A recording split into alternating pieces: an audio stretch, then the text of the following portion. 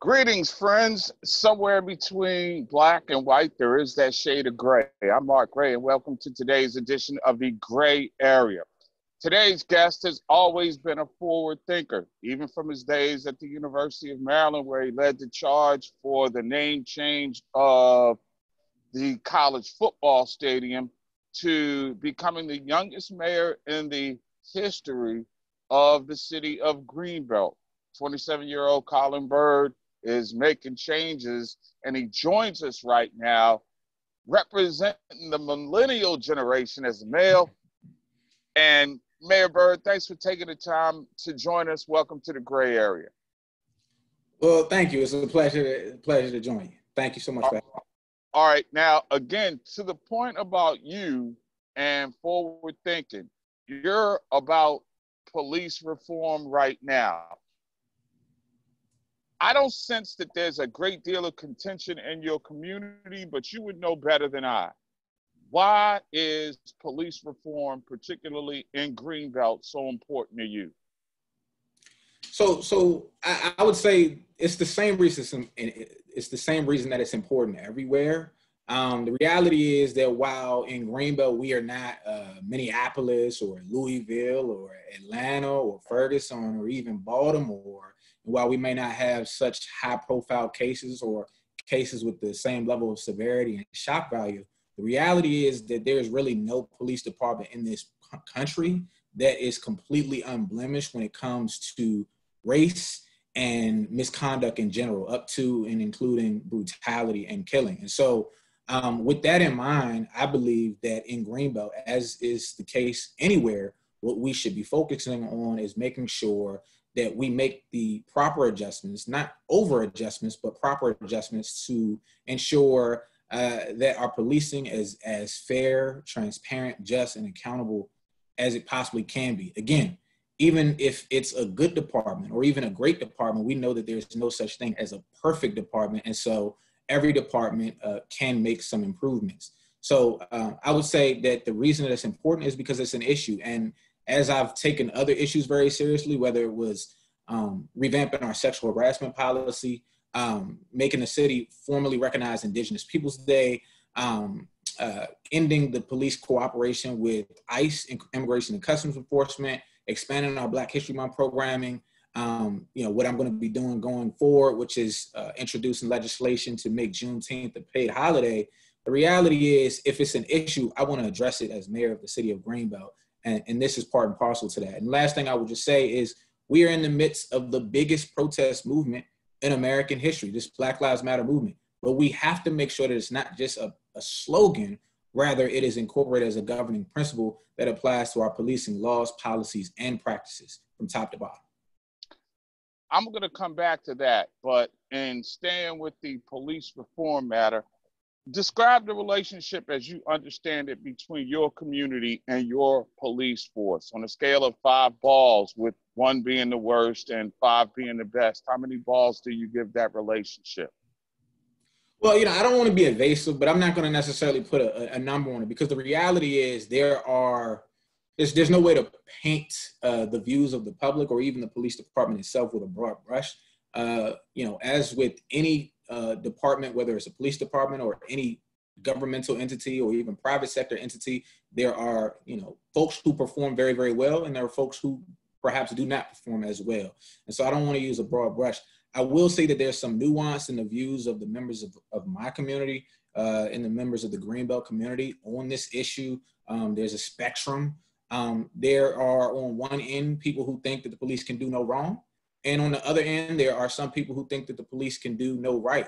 I think that most of us are somewhere in between, and that varies, of course, within those extremes. And so, from my perspective, that gives us room for improvement. That also means that there is a way for us to create legislation to make the situation better. And again, the idea of putting forward legislation is not in and of itself an indictment of every officer in the department, past, present, and future. It is simply to put in place certain things in terms of accountability. We don't have murder laws because we think everybody's a murderer, but we do have murder laws because if you are one, we want to make sure that there's a way to get justice as part of that. And so there are some other things outside of murder laws that we want on the books to try to make sure policing is fair, just, transparent, and accountable here in Greenbelt and statewide and across this country. And that's what this is all about. So you do think that there's a little bit of room or some room to get better in those areas, certainly in terms of the relationship in the community and the department? Absolutely. And I would just say this, and I don't want to harp on every anecdote that I've ever received, but certainly when I became mayor, and even when I was first elected to the city council, I'm the second African-American to ever be elected to the Greenbelt City Council. I'm also the second African-American mayor of Greenbelt. The reality is, perhaps there's a level of trust that people have with me because of the resume that you just mentioned in terms of some of the things that I've done in the past, as well as some of the things that I've done since I've come on the city council and since I took the position of mayor, that give people a level of comfort to come to me with these issues. And I can tell you that there are many people of color, in particular Black males, who have come to me and let me know that there is quite a bit of room for improvement that we can make on this issue. Again, I've heard from other groups of people where, the issues for them may not seem as severe, but what we want is a department where in the end, there's no racial category or even gender/racial category of people who feels like, the department isn't there for them and is out to get them. And I'm not saying that people feel that way in mass, but to the extent that we have individuals who have experiences that have led them to believe that or feel that way, we want to try to correct that going forward. You know personally how to affect change. You were a change agent at the University of Maryland. We mentioned that previously in regards to the name change to what is now Maryland Stadium at Capital One Field. What did you learn from that experience at Maryland in terms of how to build coalitions and how to move from protest and demonstration to, in this case, legislative policy change? Well, it's a good question. An even better question is, what did I not learn? Because that was an extraordinarily fruitful experience in terms of learning. At the beginning, I didn't necessarily know everything I was getting myself into in terms of some of the opposition and some of the things that would come out of that. But I will say in general, I learned quite a bit about politics, about the levers of power locally here in Prince George's County and around the state of Maryland. I learned a lot more about how racism works, how it performs, and how it persists. I learned about race relations in general. I learned about how, different groups of people can come together to either support or oppose some change, whether it's symbolic or substantive. I learned about, how these debates can be very nuanced, very complex, and how these conversations about change can be very, very difficult. I also learned about how money factors into these things, because there's a lot of money things when you start talking about stadiums in particular. And I also learned quite a bit about how age factors into these things. There was a big generational divide. I think, a lot of the younger white people attached to the university, for example, were more open to the change than some of the alumni that perhaps remember the good old days. And so, those were some of the things that I learned. And I would say probably the biggest thing that I learned was the way different events sort of play into the conversations, the narratives around these things. So like right now, one of the biggest reasons that we're talking about this is because of the whole situation in Minneapolis, Minnesota with George Floyd. We know that that was not the first incidence of police brutality in America, and it's far from the last. But we do know that in a very spectacular way, it galvanized a lot of people to finally take this issue on very, very seriously. And again, it has been a large part of what is now the biggest protest movement in American history. So the way events were affecting things back then was, if you recall, there were a lot of other universities that were going through similar conversations around race and in particular symbols. University of Texas, Washington and Lee, University of Missouri or Mizzou, they had those big protests where the president ended up having to resign because this guy did a hunger strike. Princeton University, that was the first time they took a crack at the conversation around Woodrow Wilson. And of course, at that time, they did not rename. And then even, at the University of Kentucky, a lot of conversations. I also actually got to know some people that I never thought I would get to know, like the Mitchell family.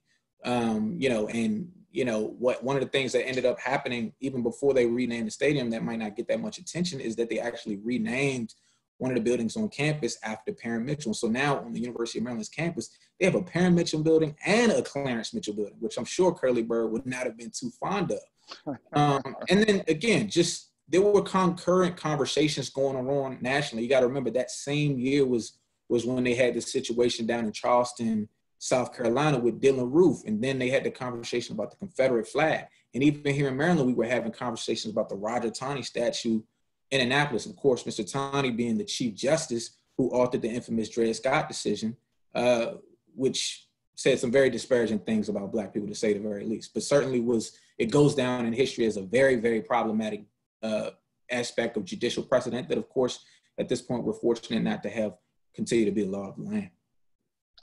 Now, can you share your thoughts as both an organizer and a legislator, if you will, right now, in terms of moving this Black Lives Matter movement from, again, protest and demonstration to effective legislative policy changes?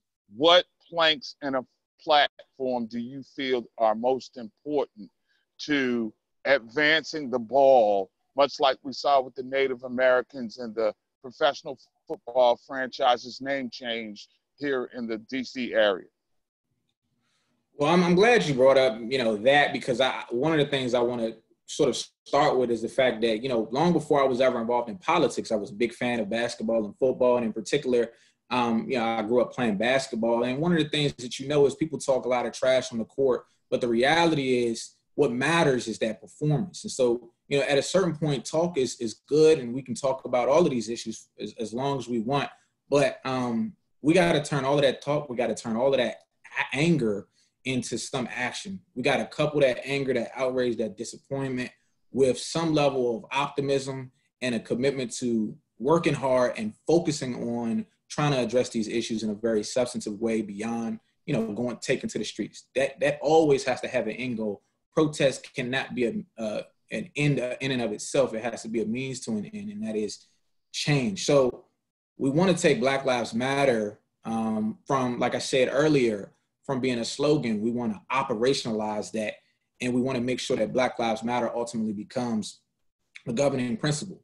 If you think back to the civil rights movement, one of the biggest things that most people remember about the civil rights movement is the famous "I Have a Dream" speech. But I have a dream speech, and there were a lot of other things, but just to use as one example, the I Have a Dream speech, that was a message. And he was talking about a very specific set of policies that flow from that dream.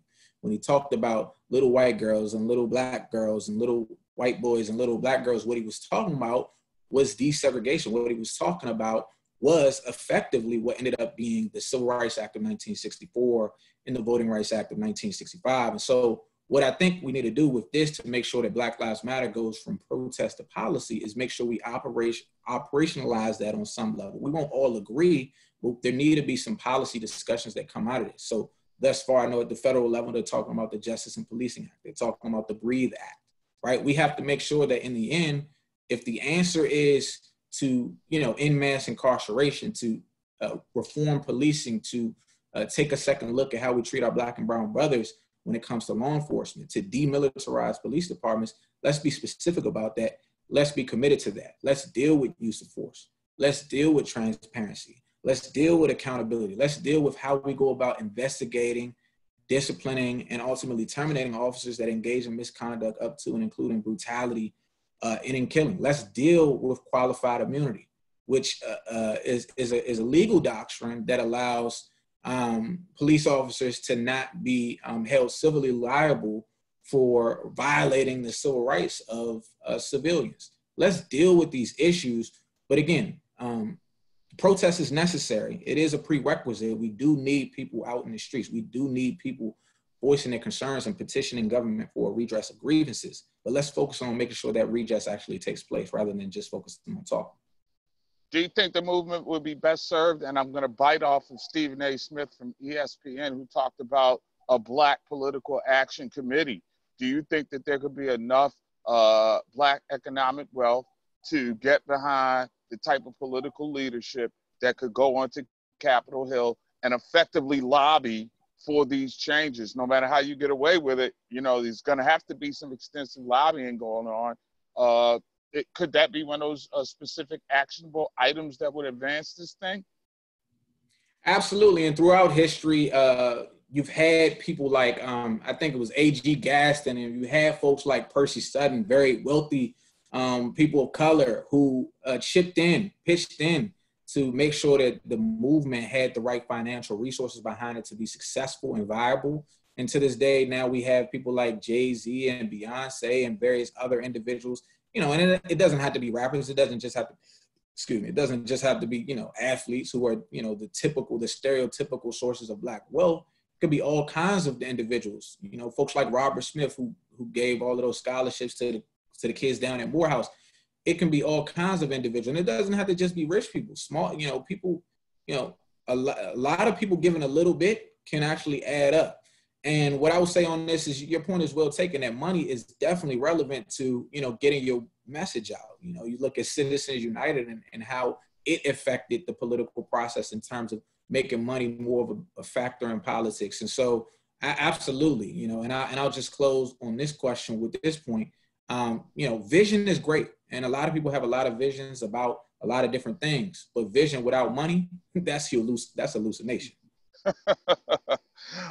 Before I let you go, in terms of business and growth and development in your city, what are some of the challenges that you face?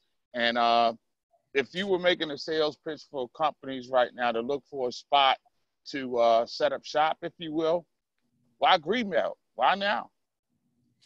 Well, let me separate out that question. So first, in terms of the challenges we face, I would say there are three big challenges that we face. One, coronavirus. Two, coronavirus. And three, coronavirus. This pandemic has had a devastating impact, not just on Greenbelt, but cities, counties, and states across this country on our health, literally our public health, on our economy, on our well-being, and really on the ordinary way of life for our residents. And so I just want to acknowledge that the coronavirus pandemic is the biggest challenge we face economically for our city itself, but also for our private sector in terms of our businesses. It's affected revenues. It's caused some businesses to partially close and be on the verge or the brink of that, I don't want to use the B word, but, there are some businesses that are really contemplating taking that step because, the bills continue to come in, but the money's not coming in. And then even on top of that, you mentioned like, new investment in the city. A lot of that kind of is on hold because there's so much volatility in the market and because there's so much uncertainty about the future and folks don't really know how they're going to make money in this environment. So I would say those are some of the challenges. As far as some of the strengths of our city, we have a very vibrant community. I mean, not everything is quantitative. I would encourage any business person to actually come to the city. Obviously, I know money matters, but we're located very close to a lot of federal agencies, including NASA. You got the University of Maryland College Park right there. We have, Beltway Plaza. We have, a new community, Greenbelt Station coming in. I mean, some of this is kind of in the weeds in my backyard, but I'll just say, we have some real assets, including the Roosevelt Center. We have a historic district. And, Greenbelt, if you look at PBS, Greenbelt is one of the 10 towns that changed America in terms of, FDR and the New Deal. And there's so much special and unique about Greenbelt. My pitch isn't just to businesses. My pitch is also to people that this is a great place. And so, we have challenges. I mean, one of the things that I want to focus on, I'll just mention two things that I think we want to focus on in terms of things we want to bring in or attract. And that is senior housing, number one, because we do have a growing aging population. We want to make sure they can age in place, relatively speaking. And also the quality of our restaurants. We need to have higher quality restaurants in various parts of the city and also restaurants that offer healthier options. Because again, we're in Prince George's County where the diabetes rate is higher than it is in any other place in the country.